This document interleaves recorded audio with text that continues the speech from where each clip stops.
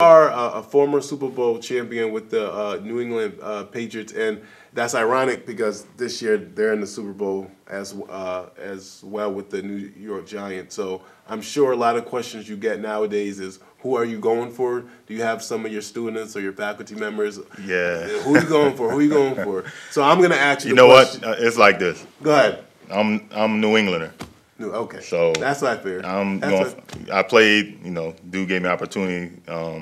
Actually, when I was young, I was a Raiders fan. Oh, okay. As a kid, because my next door neighbor actually got drafted. He was a little older than me, so I kind of followed him. Right. But as I got older,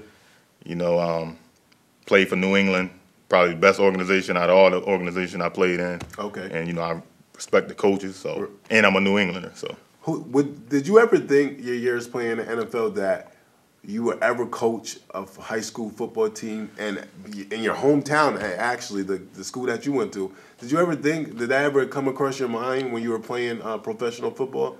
Nah, my biggest thing, coming back, I wanted to relax, but then I had my sons, which I never, like when I was playing, they played at the same time, so I really never got a chance to see them. Oh, okay. So me coming back, I started out helping out a little bit. Right. Because my son was there, and it gave me a chance, to watch him.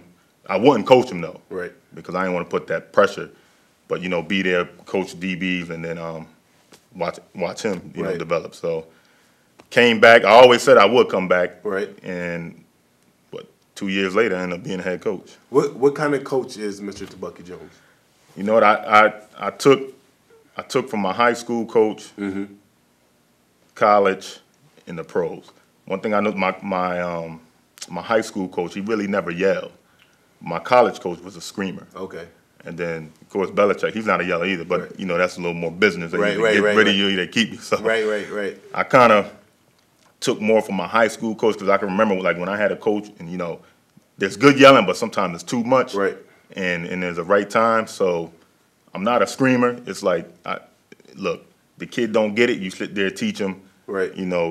The basics and how to do it instead of, yelling at them, because if you're yelling, that means they don't understand it. Now, I was talking to you before the show that I can never play the sport football. I tried to play.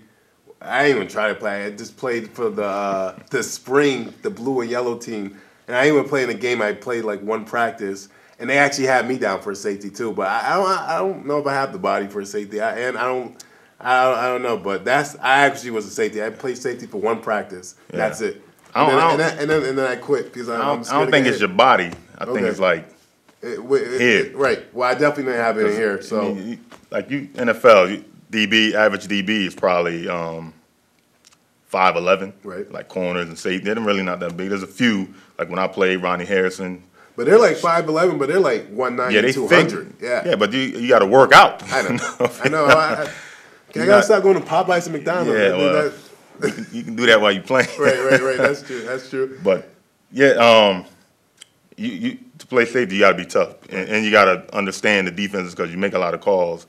But once that hole open up, you're like running down 100 miles. Now, were you safety in high school and college too? Because I know football is one of the sports that your position never stays the same. They always it's not like if you're a point guard in high school, most likely you'll be a point guard in college and maybe professionals. Were you a safety? High school, I was a running back in a corner. Okay. I mean, not a corner, running back and a safety. Okay. And then I did both in college. Right. I actually, Jim Brown, me and him got the same record because we both scored on offense and defense. Wow. So up in Syracuse.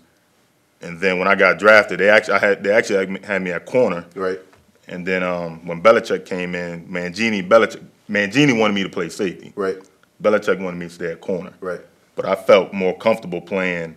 Now back to New Britain. You're the head coach of the high school team. Now, when you first entered the position of head coach, was there any high expectations you had for the students and vice versa, just because your status? Did you feel any kind of pressure?